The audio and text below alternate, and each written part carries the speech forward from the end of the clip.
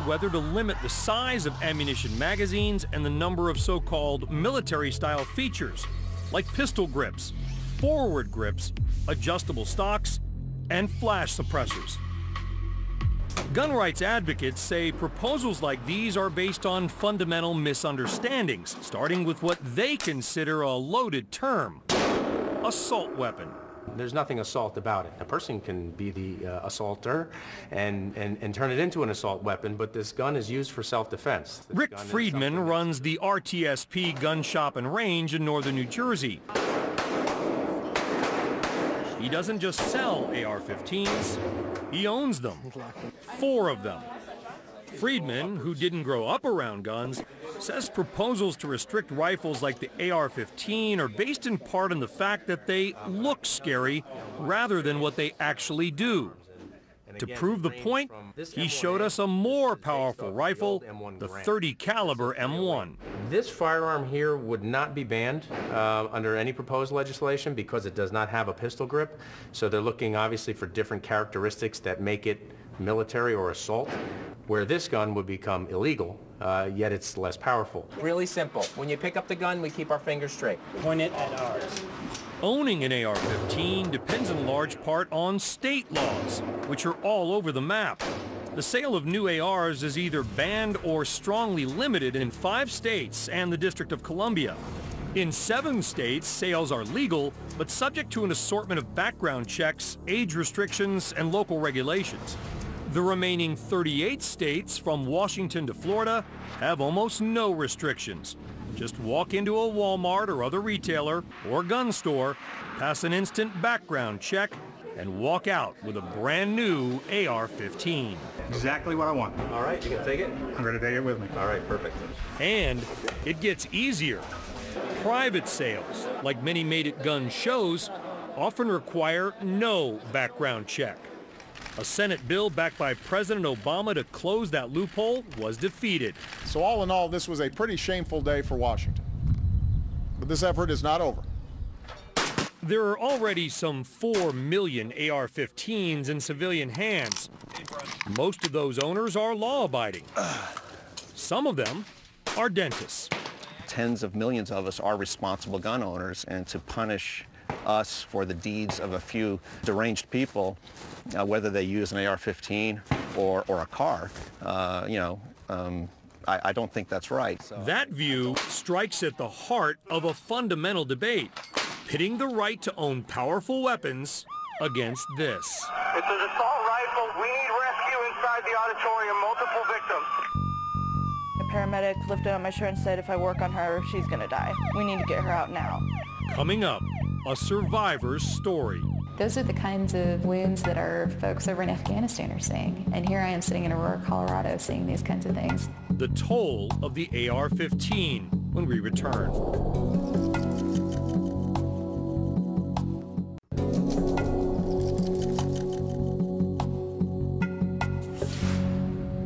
Looking at 23-year-old Farah Soudani, you wouldn't know it's astounding she's even alive, or that on one terrifying night, she came about as close to dying as any human being can, when a man armed with an AR-15 went on a rampage. I remember hearing pop, pop, pop, pop, pop, like that fast. 315 and 314 for a shooting at Century Theater.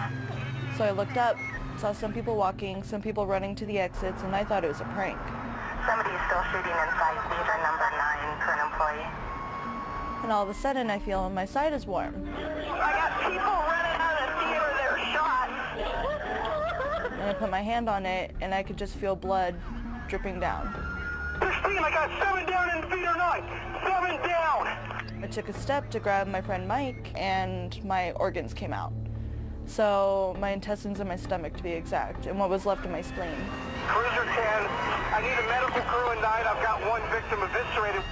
On July 20th, 2012, in an Aurora, Colorado movie theater, Farah Soudani became part of a select group. People who've been wounded in a mass shooting and survived. The accused gunman, James Holmes, had several firearms, including a shotgun a pistol, and the same type of weapon later used in the Newtown massacre, an AR-15 rifle. It's an assault rifle. We have magazines down inside, so everybody watch out for the assault rifle. You said that you got down on the floor. Mm-hmm. Why did you do that? Why did you know to do that? I was really hurt, and my first instinct was I need to lower my blood pressure. So I just laid down and I tried to stay as calm as I could. So what did you see, what did you hear when you were down on the ground? Screaming of every kind, people screaming from getting hit. You can tell when they were wounded, because it's not just screaming, it's an instant burst of their voice. I've seen a lot of gunshot wounds in my life, but these were absolutely completely different than anything else I've ever seen. Camilla Sasson was one of 2 emergency physicians on duty at the University of Colorado Hospital. Not only was it just the sheer number of people that were kind of coming into the emergency department who had so many horrible injuries, but some of the injuries that they had, I had never really seen before. According to court documents, 65 of the 76 shell casings recovered from the scene were from the AR-15. That squares with the carnage Dr. Sasson saw rolling into the emergency department that night. Can't say for sure if they came from one gun or the other, but what I can say is that the types of injuries and the amount of destruction that we were seeing in people's bodies is something that you can't do with a shotgun or even with a handgun. But is the AR-15 more dangerous than any other weapon? According to the FBI, of the 8,500 firearm-related homicides in the U.S. in 2011, 323, fewer than 4%, were committed with rifles, and only a portion of those were AR-15s. In fact, more Americans are killed each year by blunt objects than by semi-automatic rifles. Yet when they are used in a crime, the same qualities that make ARs appealing to owners, their power, ease of use, and a rapid rate of fire, can make them shockingly effective. The projectile fired from an AR-15 type of rifle is a very specially designed projectile. Donald Jenkins is a surgeon at the Mayo Clinic and a ballistics expert. When a high-velocity projectile such as that fired from an AR-15 enters the human tissues, it is designed to tumble and then break apart. And it breaks apart into multiple fragments. If it strikes bone or if it strikes an organ like your liver, that is devastating. Jenkins says the injuries inflicted by the AR-15's small caliber, high-velocity bullet are similar to those he saw on the battlefield as a military trauma surgeon in Iraq and Afghanistan. This is an example of the upper arm humerus bone that's been destroyed by a high-velocity round that is a projectile coming from an AR-15 type of rifle. That bone is devastated. Those tissues are devastated. You cannot put this back together. This is likely going to result in amputation. When the smoke from the Aurora shooting cleared, Farah Soudani was among the survivors. That's what's up. A 24-year-old aspiring sportscaster named Jessica Gowie was not. My daughter was hit 6 times with an AR-15. Sandy Phillips is Jessica's mother. She was hit in the left shoulder and received 15 pieces of shrapnel and was hit in the left forehead, which was the kill shot. Phillips, a gun owner herself, has channeled her grief into action, calling for an outright ban on the weapon she says was used to kill her daughter. That this should have and could have been fixed a long, long time ago. Let's keep it limited.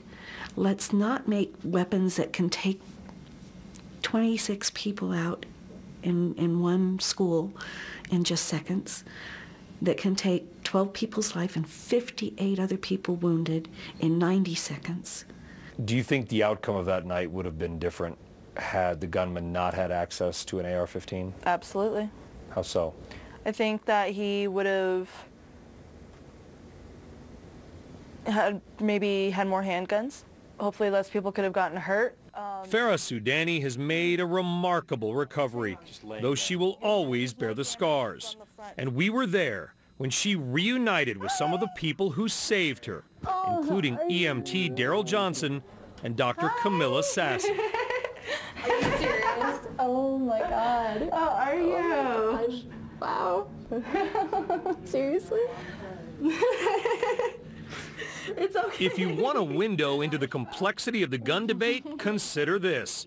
Farah Soudani isn't convinced the AR-15 should be banned. There's like no reason you should be alive right now, honestly. If that doesn't make sense to you, it does to them. Coming up, training day in Tennessee for AR-15 owners. I'm talking about millionaires. I'm talking about plumbers. I'm talking about doctors that are coming to these classes that are afraid. Prepping for battle when we return.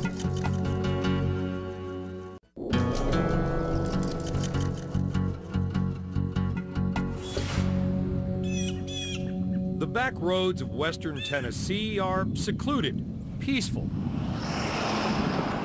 But follow Route 70 outside the town of Camden, and the sounds grow louder as you arrive at the beating heart of America's gun culture. Here, the air is thick with the smell of gunpowder. Cover!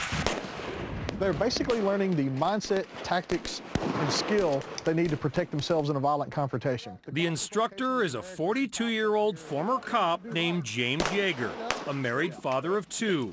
Come on, guys, come on down here. These men have come from around the country to train with him. Every one of them has brought an AR-15. ARs are what's used in video games, they're what's used in movies, they're what's used in actual conflicts. It's kind of like America's rifle. Some of these men bought their AR-15s for hunting. I am Justin Hayden. My occupation, I'm an electrical engineer. Others for home defense. They come from different places and different backgrounds. My name is Lane. I'm an accountant. My name is Danny Valenzuela.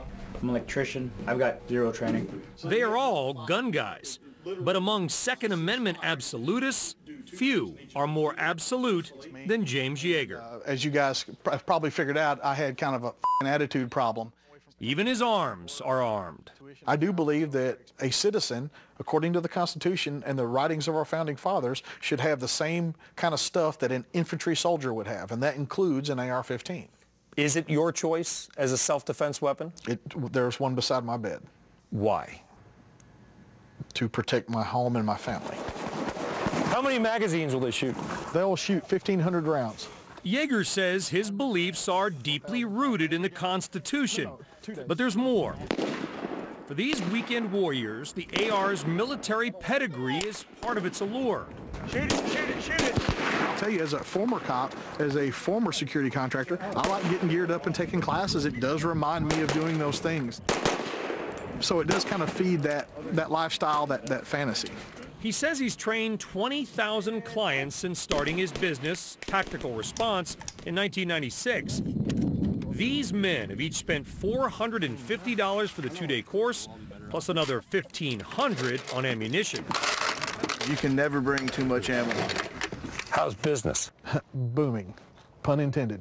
In 2008, 9, and 10, I had 25% increases. 2011, I had a 50% increase. Why?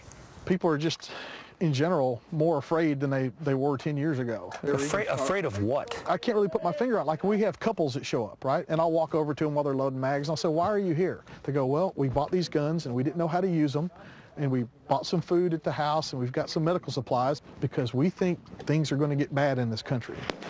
It's a dark vision of a violent future, and one promoted by the gun lobby. NRA Chief Wayne LaPierre. That what people all over the country fear today is being abandoned by their government. If a tornado hits, if a hurricane hits, if a riot occurs, that they're going to be out there alone, and the only way they're going to protect themselves in the cold, in the dark, when they're vulnerable, is with a firearm. Those folks are often called preppers. Some people call them survivalists. Some say they have a bunker mentality. Do you agree with their way of thinking? I guess you could call me a prepper. I have food, I have medical supplies. Like other AR-15 enthusiasts, Yeager has more than one, though he wouldn't tell us how many. He also owns and is licensed to operate a machine gun. Why would you need the same firepower as a government? That's the surest way to ensure that there isn't a tyrannical government. Yeager is smart, But he's not subtle. When he mistakenly believed President Obama planned to ban assault rifles by executive order, a majority of Americans support banning the sale of military-style assault weapons. He gave a response that was clear and concise. That. I'm telling you that if that happens, it's going to spark a civil war, and I'll be glad to fire the first shot. I'm not putting up with it. You shouldn't put up with it. It was a call to arms against imminent tyranny, posted to tens of thousands of subscribers on his YouTube channel. Pack a backpack with some food in it and get ready to fight. I'm not putting up with this. I am not letting my country be ruled by a dictator. I'm not letting anybody take my guns. If it goes 1 inch further, I'm going to start killing people. When people talk about this concept of insurrection or armed resistance, I like to ask them this question. Okay, so who exactly is it that you want to shoot? Is it your local sheriff? Is it your mayor? Is it your governor? Who is it that is the face of this oppressive government that you think you need this gun to kill? Tom Diaz used to be an NRA member. Today, he's one of the most prominent gun control advocates in the country. He says violent rhetoric like Yeager's has a chilling effect on real dialogue. We've lost the ability to settle our differences peaceably. When you have people with assault rifles demonstrating and going into the State House, as happened recently in Oregon, forget about what it says to the government. But what does it say to you as another American who might disagree with him? Maybe you'll be a bit inhibited, given the history of the United States of people shooting other people. And I need all you patriots to start thinking about what you're going to do. Within days of Yeager's rant, citing a risk of harm to the public, Tennessee suspended his permit to carry a gun, but not before he appeared a second time, touting the response to his viral video. You have no idea how quickly I accidentally assembled an army. I assure you, a quite formidable army. If you think that's not possible, try keying AR-15 resistance into YouTube. Thank God we have militias here in Arizona. It's rife with conspiracy theories. And thank God they're armed to the teeth, because they're going to need the arms that they've been stockpiling the past few years. Freelance insurrection. That there's going to be a resistance and we're going to win. And, like Yeager, simmering with a barely contained rage. I was very angry when I made that video, and I didn't have time to reflect on it before it was put up. His gun permit temporarily revoked, Yeager tried to dial back his outburst, saying he doesn't advocate the overthrow of the government yet. It's not time for that. It is not time for any type of violent action. You made a video, pretty well-watched video, that said that you would start shooting people if the president acted on his own to limit assault rifle ownership. Why? I have no comment. Do you fear that that could happen? Do you fear that somebody will come for you? No, we're done. And with that, our interview was over. Our 2 days with Yeager provided a window into the farther reaches of America's gun culture. Before we'd parted ways, he had spoken about freedom and the Second Amendment. What part of shall not be infringed does the Supreme Court and most of America not understand? It is the most clear, it is the most concise amendment that we have. And still people tell me that it can be limited. But people would also say, I should have the right to be safe at a mall, to be safe at a movie theater, to have my children be safe at school. Mm-hmm. I believe that this utopian, safe environment that people want could never exist anywhere. Even if we took the weapon technology back to caveman days and we just had rocks and sticks, men are going to kill men. It is in our nature. You couldn't pry that AR-15 from their cold, wet hands. For Yeager and countless others, the demand for this tactical rifle has never been greater as the industry pushes its hottest product.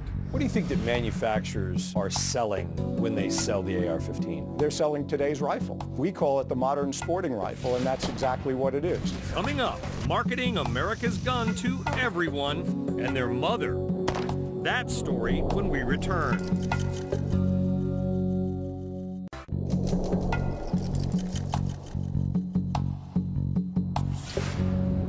Put it into your hip like so. Load it forward. Good. Take your thumb, push that lever in. We're ready to go. Depending on who you are or where you live, a young girl with an AR-15 is either no big deal or disturbing evidence of a gun culture gone too far. Pad of your finger on and press. Either way, this scene may be all you need to understand why the AR-15 has become the most popular civilian rifle in the U.S. Here we have the 22 version, which is... On ranges around the country, people like Juliana Crowder, a married mother of two, are evangelists for the gun. Perfect, right there. The AR-15 is becoming extremely popular among women. Firearm on safe. There's not a lot of recoil, so as long as I have good stance and grip on it, I can pop off those rounds pretty fast, and it's just a lot of fun. I feel very accomplished when I can hit those long-range targets, when I can clear a malfunction, when I can do a mag reload. Ready? Fire! Let's go ahead and move to your bench, load your weapons. In 2011, Crowder started a Texas group called A Girl and a Gun Women's Shooting League, now with chapters in 16 states. Their star, the AR. We have them for sporting, we have them for hunting, and we have them for just in case. Is your bolt forward? With some 4 million AR-15s in the hands of gun owners like Crowder, we wondered how it became so popular. So we went back to the beginning, to Prescott, Arizona, where we met a man named Jim Sullivan. Everybody said it had sex appeal. It was a modern-looking gun, 50 years ago. Sullivan doesn't just admire the AR-15, he helped design it, and never imagined the gun would have such wide appeal. It was designed for full automatic military use. It wasn't really designed as a sporting rifle. I don't think it ever occurred to us that it would have a very large, at least, civilian popularity. In the late 50s, Sullivan was working at a company called Armalite for an engineer named Eugene Stoner. Their mandate was to create a gun for the military using lightweight aircraft materials. By 1959, they had their breakthrough. It was the AR-15.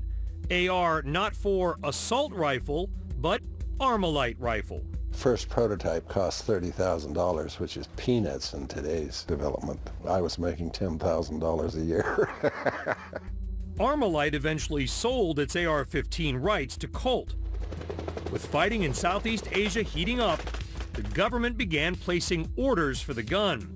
In 1963, it was renamed the M16. Remember, the M16A1 is a fine rifle. When used in the conditions for which it was designed, such as close-in jungle fighting, it is probably the best rifle ever issued to the American soldier.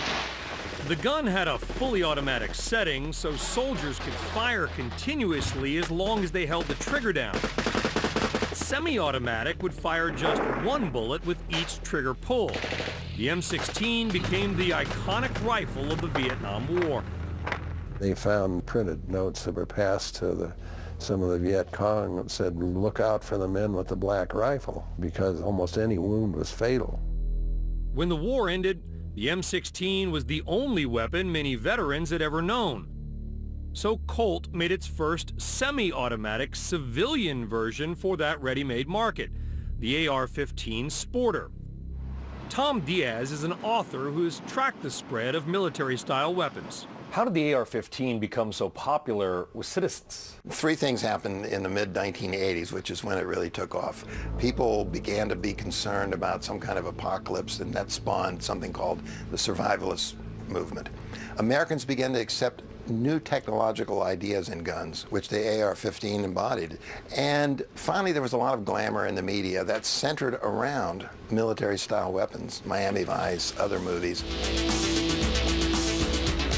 Those potent images hit a popular nerve.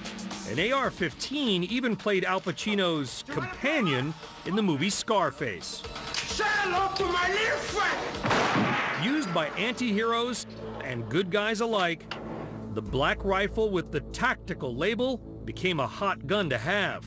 It's not a case of the manufacturers pushing this platform onto the public. Quite the contrary. The manufacturers were surprised by its popularity. Steve Sinetti is the president of the gun industry's trade group, the National Shooting Sports Foundation. He speaks for the more than 30 companies that make AR-15s, including Colt, Smith & Wesson, Bushmaster, and others. Together, they sell some 800,000 AR-15s a year, worth about $800 million in annual revenue. What do you think that manufacturers are selling when they sell the AR-15? They're selling today's rifle. We call it the modern sporting rifle, and that's exactly what it is. The SIG 5.56 semi-automatic rifle. But at times, the industry markets the gun with full-on military appeal, even as it insists the AR-15 is not an assault rifle. That term, they say, refers only to fully automatic military weapons. Diaz, a longtime gun control advocate and industry critic, says manufacturers are being hypocritical. Well, the marketing is relentless. It takes the military pedigree and it says you can have this too. You can be this soldier, but you don't have to enlist. But if I'm an AR-15 manufacturer, why shouldn't I advertise to my core customer just like a car maker, a clothes maker, a beer maker? They're being very rational as marketers and as businesses and as industries. The difference is what they're selling is lethality. We asked Steve Sinetti to comment on this ad by manufacturer Daniel Defense. I'll take it. How is that promoting sporting? When a lot of first-time buyers go into a gun store, like you saw in the video, they ask the fellow at the counter, or they try to decide for themselves what kind of gun they want. They think, what does the military use? What does law enforcement use? Either my life or my family's life is going to depend upon it, or whether or not I win a target match is going to depend on whether the gun works. Morning, how are y'all this morning? Whatever the draw, a lot of new buyers are snapping them up. There's nothing like the threat of a ban. Well, you ordered yours just in time, didn't you? Larry Hyatt is owner of the Hyatt Gun Shop in Charlotte, North Carolina. The AR-15 now is probably the #1 economic engine in the gun industry. He's found the AR's transformation into a political statement is the kind of marketing money can't buy. They're buying AR-15s and ammunition. It's not advertising, it's not marketing, it's political. Political and financial. At his family's gun shop in McDonough, Georgia, George Mazant has seen business surge. Our sales, since AR's been going up, we've been doing about $1 million a month in sales here at our little store. Somewhere probably 80 to 85% has been ARs and accessories. Juliana Crowder says the fact that stores can't stock it fast enough has only added to its cachet. I think there is a small bit of status for a gal that says she owns an AR-15, especially right now since they're so hard to get a hold of. Women make up a small percentage of AR-15 buyers, but as their ranks grow, sites like Gun Goddess are adding a twist to the market for black guns. They're painting them, they're getting these different grips and colors and stylizing it. And so the rise of this American rifle has come to this. Designed 50 years ago and used in the jungles of Vietnam, it is now commonplace and coveted. You might call it AR envy. When a girl can say, oh, I got my new baby today, or I got my new rifle, and all the girls ooh and ah over it. What are you going to name her? Oh, can you bring it next time? I want to shoot it. The AR-15 has come a long way, but it's not done yet. Just a few miles from this range, a gun rights pioneer is cooking up plans for a new AR, printed at home. All you got to do is download it from your computer and print it in your garage. Coming up, this futurist is an anarchist. So I think you should be able to own a gun, and specifically the guns that make the government a little nervous. Presto, an AR-15 when we return.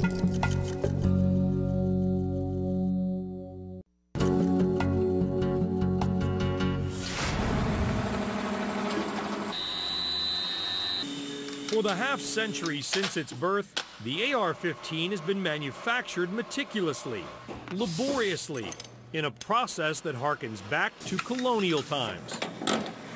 Even today, craftsmen using traditional machining techniques carve and hammer this rifle out of aluminum and steel. Everything in this building, I think, is older than our grandparents. But what if instead of making guns like this, You made them like this. This is a three-dimensional printer, and emerging from that milky bath is the biggest revolution in firearm manufacture since the industrial age. Behind it all is a 25-year-old law student named Cody Wilson. Inside this build area is a bunch of resin, and we use a laser. And it cures the top layer of this resin layer by layer until you get something that looks like this. Wilson, who lives in Austin, Texas, is the controversial leader of a movement he's dubbed Wiki Weapon. You can do everything that we're doing on open source softwares with open source platforms. Plastic gun parts, built from the bottom up, that actually work. Wilson is on his way towards making the first disappearing AR-15. Is your goal to design a gun specifically that can't be detectable at airport x-ray machines? I'm reaching out from a more abstract sense. I don't think guns should be observable in commerce. I don't think there should be registries of them. I don't think they can or should be monitored and observed in this traditional sense that we're becoming comfortable with. He's not there yet, but piece by piece, his goal is to perfect a do-it-yourself AR based on designs you can download from his website and create on an $800 3D printer at home. So what's the goal? The goal is to create contempt for the state. Wilson is a self-described anarchist. He envisions a society without any government oversight of guns at all. You're doing this essentially to thumb your nose at the government. We know so much that this government doesn't want right now the AR-15 in people's hands. It hates the idea, at least in theory, of gun violence. It's doing everything it can to at least simulate the idea that it has it under control. We like to demonstrate that no, not only does it not have it under control, it's losing control every day. He's been named one of Wired magazine's 15 most dangerous people in the world. Wilson has placed himself in the eye of the gun control storm by making 30-round magazines and another key component, the lower receiver. In the normal manufacturing process, it's the only part of the AR-15 that bears a serial number and is traceable. Is your goal then to get around the federal tracing and serial number process? Of course. So you would make this, the receiver, you could make this, and everything else to build an AR-15 could be bought with widely available, relatively inexpensive commercial parts. Everything else is online, it's unserialized. Under federal law, making a gun for personal use is legal. Wilson's project could make high-capacity firepower more accessible for anyone and everyone, regardless of age or background. There is no question this helps you evade a background check. Yeah, this makes it easier for you to get a gun. What does the ATF think about you? I think the ATF at first didn't know what to think about me, but they recognize that we're at least trying, good faith, to stay on the right side of the law. I think they're one of our allies right now. Allies? Not according to the chief of the ATF's gun tracing center, Charles Hauser. I think it's a serious problem. Hauser's worried about the proliferation of ghost guns, AR-15 components printed out in private basements. The only necessity I can think of for building that gun is we want an untraceable gun from the get-go. We're not trying to get a gun for some legitimate purpose, because why not just go to the store and buy one then? Maybe we're prohibited from having the gun, or we want an untraceable firearm. Why? Criminal intent. Do you advocate violence? I don't advocate violence, no. Not for violence's sake, right? But I advocate that you should be free to have that choice to use it. The jury's still out on Cody Wilson and the Pandora's box he's prying open. Is this just a modest evolution in gun manufacture or a game-changing threat to the very notion of gun control? Somebody prints out your design for this on the internet, they buy the components, they make a fully functioning AR-15, and they go on a killing spree. Yeah. How does that make you feel? It'll make me feel bad, right? But at the same time, look, just because, and we've said it, because bad things happen, doesn't mean I lose my rights. And I'm willing to defend those rights pretty vigorously. And I'm willing to say, yeah, okay, bad things are going to happen. If Cody Wilson is right, sometime, somewhere in America, another gunman will put the AR-15 in the headlines again. Because it is not only a means of recreation, of self-defense, and a potent symbol of freedom, but something more. A weapon originally designed for the fields of war. I'm Brian Sullivan. Thanks for watching.